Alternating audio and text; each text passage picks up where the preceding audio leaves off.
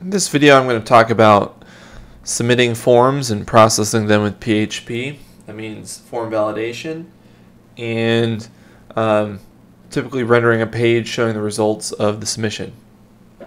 We could do, this is just sort of an intro to it. Depending on the application, we could be taking in data that ultimately store in a database or something like that. But for this, we're just going to be, I'm going to run through an example, taking a couple pieces of information, validate it, and make a page. So let me draw a nice little picture for you. Not that any of my pictures are actually that great. Let's check this out. This is going to be my web browser with the URL. We have some form in here. A couple fields. Yeah, nice submit button. Now that's going to fire off an HTTP request. I'm going to use post. It's typically how you submit form data. It's going to run on my server, which is local. It's running PHP. So this is going to do a couple checks. We're going to first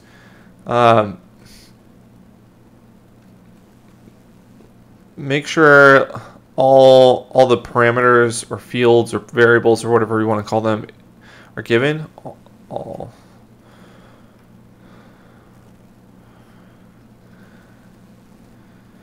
And then we want to validate the information. So in this case, I'm going to simply take in a couple of pieces of information related to a car and make sure all the fields are given, make sure that data types match, all of that. Then we're going to just send back a page. Let's say this. This is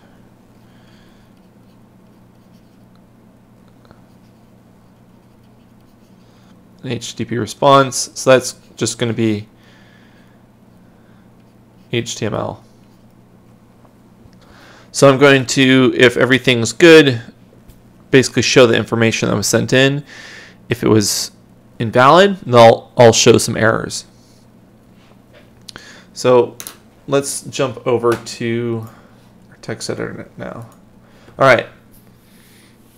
Now I have on the left-hand side, so I tab to the correct windows, an HTML page. It has an HTML form in it.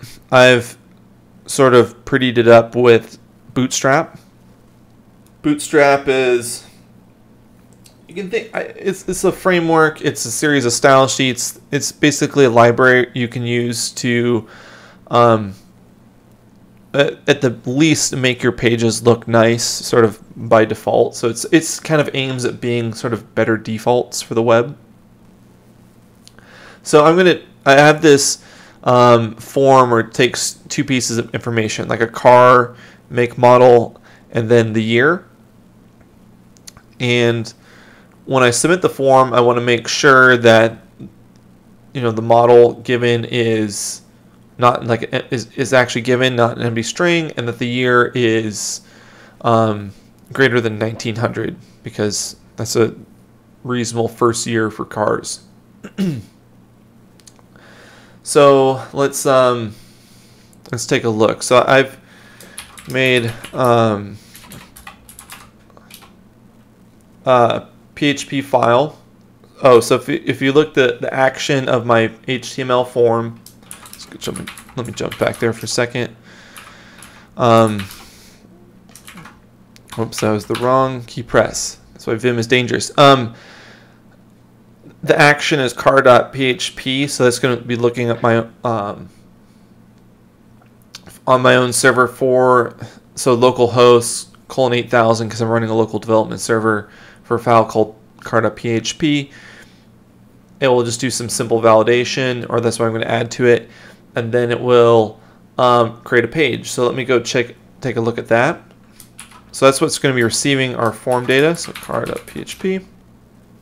So far I have the makings of a response. So if you remember, PHP can be used in this style where I have a bunch of HTML here, some really plain HTML, and I'm going to generate the content that goes in the middle of the page effectively before returning it to the user with the HTTP response. So what are we going to do? So to receive form data, I'm going to say get form data,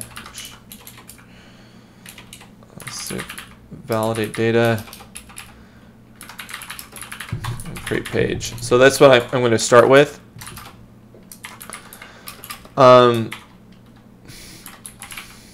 So there's, again, the receive post data, just like my previous video on getting get data.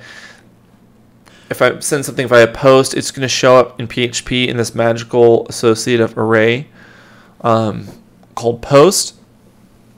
Now, I mentioned previously that arrays, well, they're like arrays in other languages, but they have but they have all this extra functionality. So they're actually associative arrays, meaning there's a key value association. So in my form, I have a car make and I have a year. So you can think of those are two variables coming from the form, but they also have two values associated with them. So that's what I mean by key value. So the make will have a particular thing like Jeep, and the year will have a particular value like 2005 or something like that. So arrays in PHP are kind of, it's a really annoying choice they made, or rather one guy made a while back, that arrays it can kind of pretend to be like array like in Java, where they're indexed by number, so you have just a sequence of values, or they can pretend to be like a dictionary or map type. So there's a key that can be kind of anything and a value that can be anything. So one nice thing to do for debugging with this is use this function, this built-in function called var_dump. So if I add this, now if I submit my form, I'll get back HTML. So if I can see it, HTML plus this sort of blob of data. This is PHP's sort of debug representation of an array. So it says, okay, I've got one key model, it's mapped to Jeep, one key year, and that's mapped to 2001. I also don't find this representation to be easy to read, but you can at least sort of pick out what's exactly in there. And if you think, well, why don't you just echo it? We can try that. It'll just say array. It's really annoying. So you have to use var_dump if you actually want to see inside. So that's really important, because if I made some mistake, if some field was left out, it wouldn't show up there. So let's proceed here. So I think it's usually good practice to start defining functions to validate your data. So I'm gonna validate.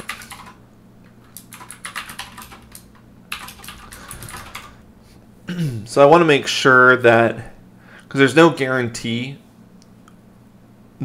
that the client's going to behave how we want it to behave. There's no guarantee that it's going to send in make and model. It could just send in nothing. It could send in something other random. It could be foo and bar. It could be anything else. So we have to make sure that those variables are sent. So let me actually add this back. So if I do var_dump, now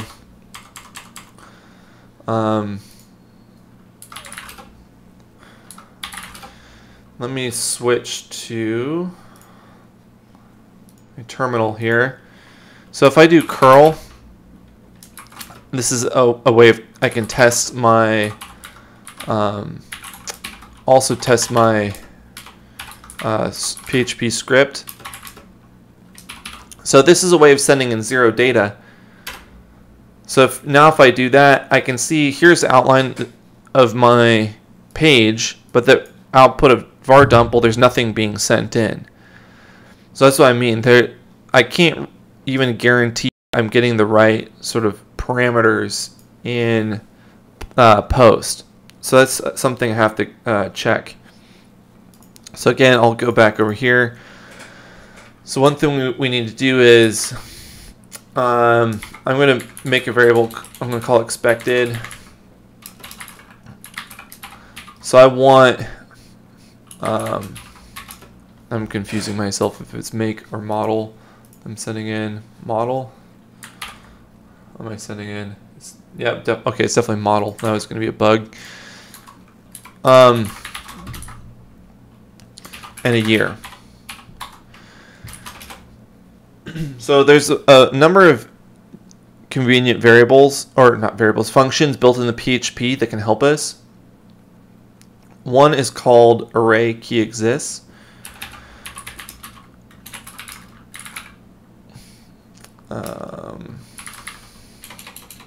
Yeah.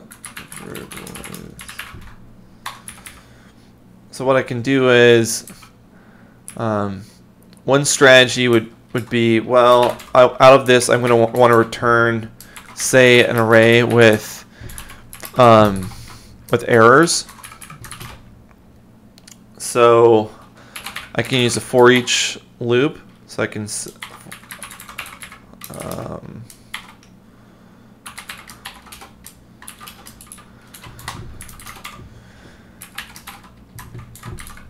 oops.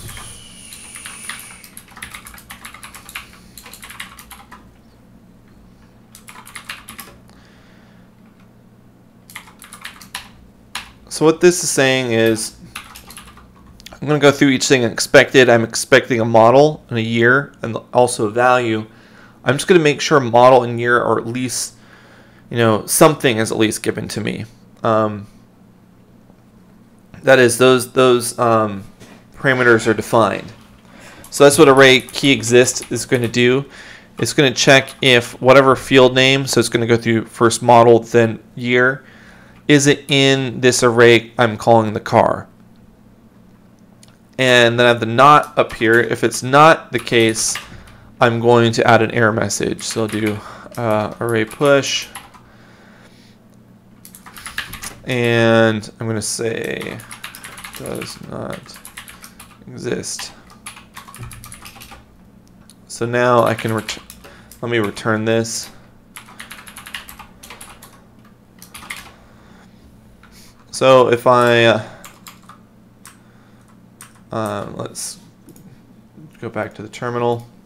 So now if I send in the same request with no data, oh, I forgot to call my function. That'd be helpful.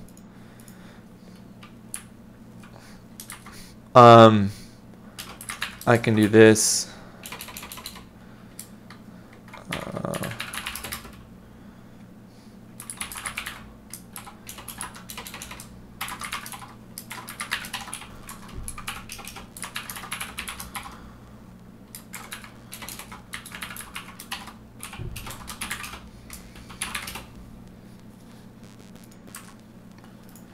Now if I go back and run it, well, there's a bug in my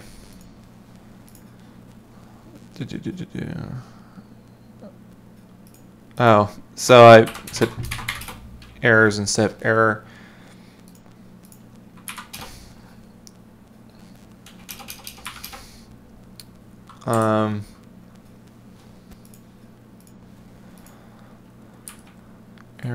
Error. Oh, I was putting it into car, not error. There we go. It's late. So now I can finally get a message that says, by the way, model wasn't given and year wasn't given. All right. So one thing I might choose to do is I'll see. Let's say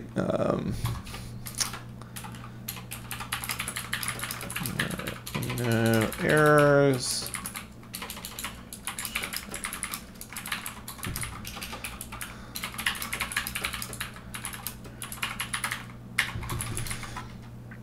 So I can count the number of errors I sent in here.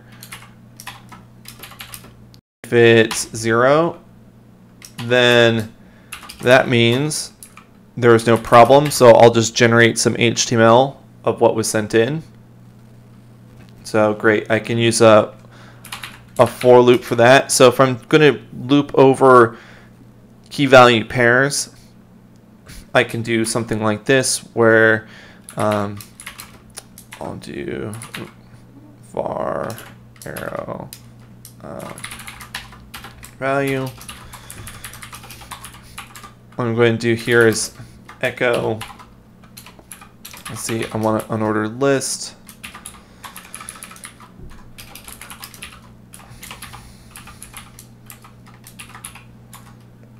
And my unordered list. So I'm just going to create a list item for each key value pair sent in. So this is string interpolation, which is it's kind of a nice feature of PHP. Let me end the list item. Put a new line in there for kicks. Now I'll start to have a somewhat better looking page of, well, maybe I'll do just about the same thing. So again, because car has, this should be, you know, make and model with value being bound to the respective values. So make will be Jeep, and then value, my example is like 2001 for the year. Now, I just need to change this to errors as, let's do error.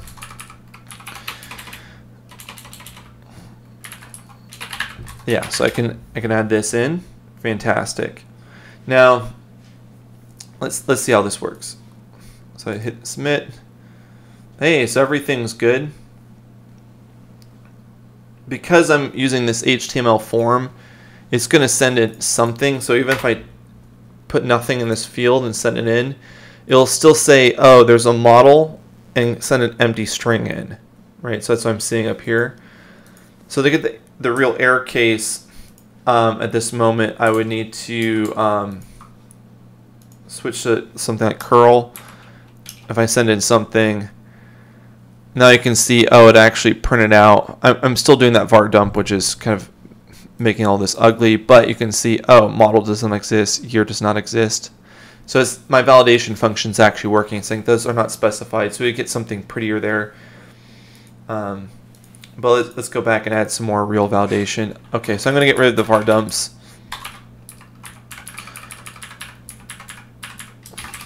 Now,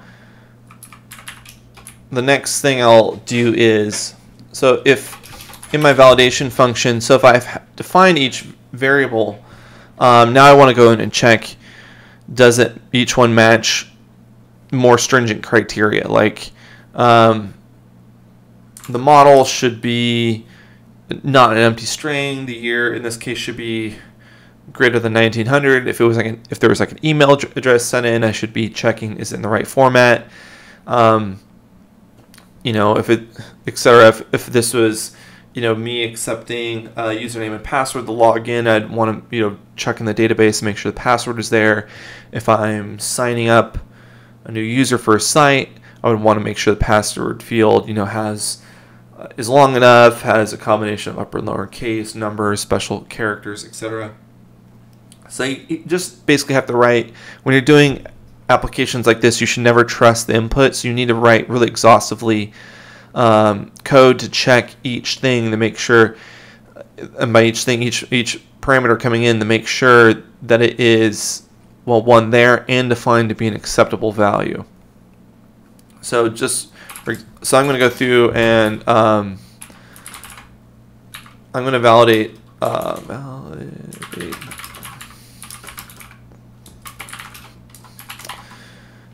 So how I'm going to do that here is, well, if the again, I'm just going to do count of error.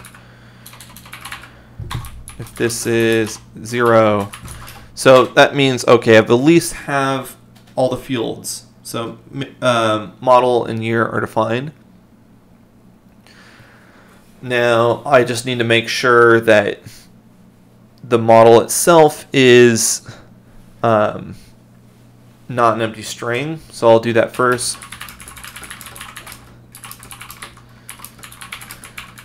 So maybe if this is a more, sophisticated application, if it's connected to something real, maybe I'd be making a database query at this point to make sure this model falls within a collection of known models or something like that. But I just want to make sure it's not an empty string. So I'll do, so now to get the actual model out, I can do car, and then I just ask for this model by this key. Or yeah, so I have the car, which is an array, model, which is that key. I'm looking up whatever it should be. So in this case, it should be Jeep, and then I'm measuring the length of it with sternlen. So if this is equal to 0, we have a problem. So now I'm going to register an error message here. So I'm going to add to the error array. I'll just say should not be empty.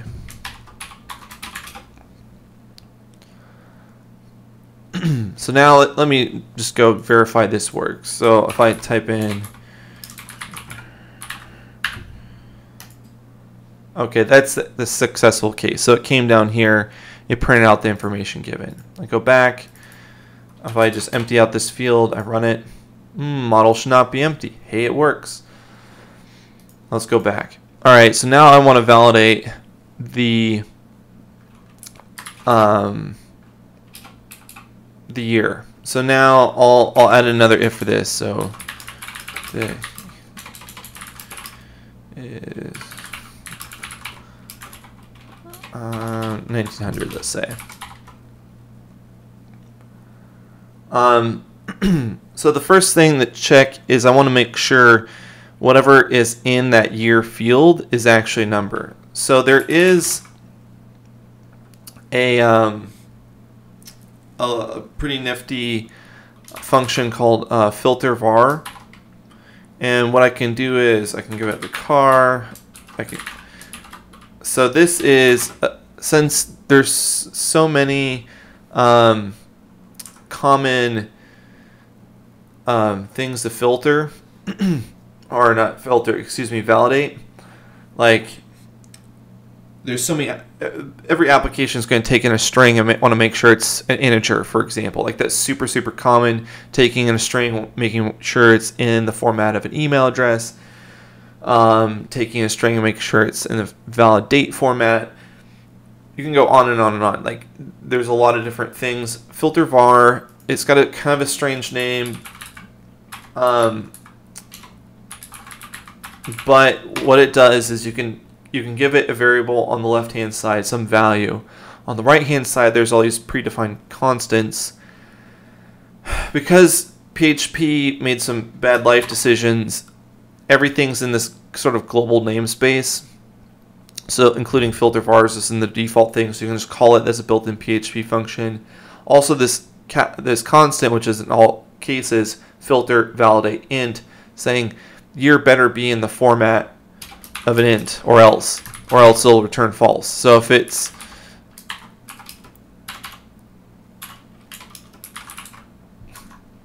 now I'm going to use a triple equals too, which is kind of weird because the way the filter var function works, if it's successful, it will just return that value. So this is some really confusing stupid things. So I should be able to let's do this. Let me move it up here and call it year. So if it's false, I'm going to add a message. So I didn't really explain finishing that. The filter var, if it succeeds, so if say year is an integer, it'll just return that number. It should return that number. If it fails, it'll return the Boolean false. This is sort of a PHP idiom where you have these mixed return types, or it could be one type or another.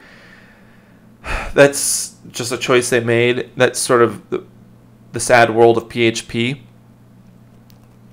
So that's what triple equals is for.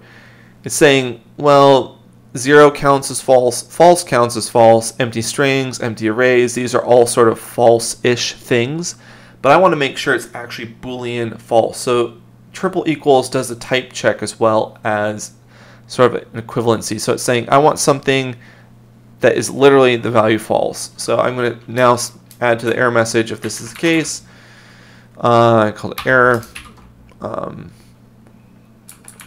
Here should be an integer.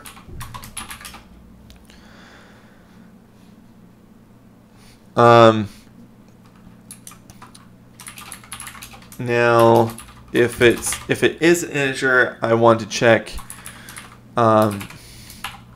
if the year is less than 1900.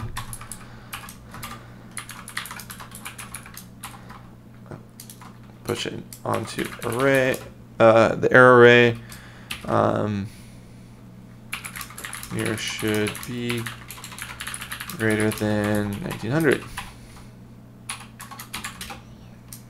Okay, now let's go give it a whirl. Cross our fingers. So okay, should not be empty. Test this. Okay, that works.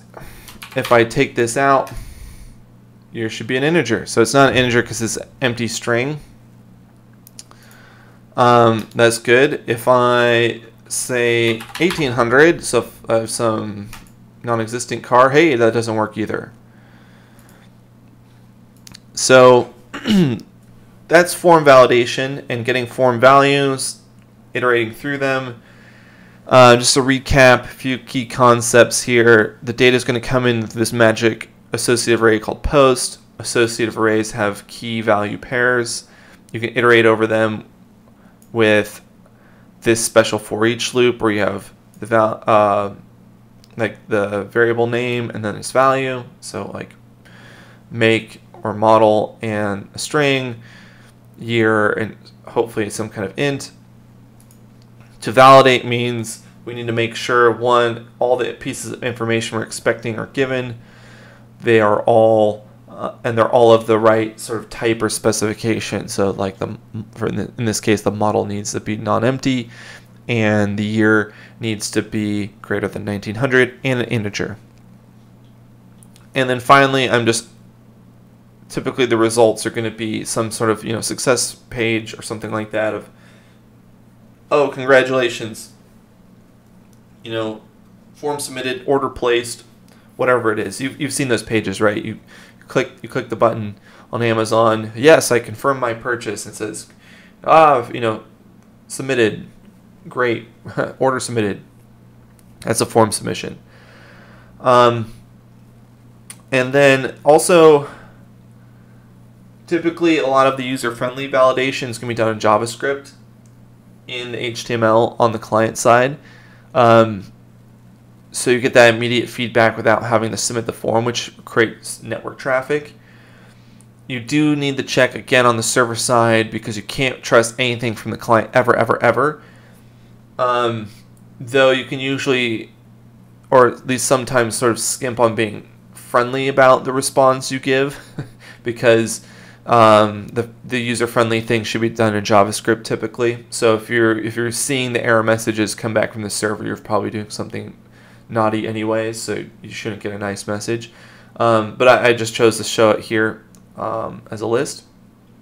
But yeah, that's form submission and validation in PHP.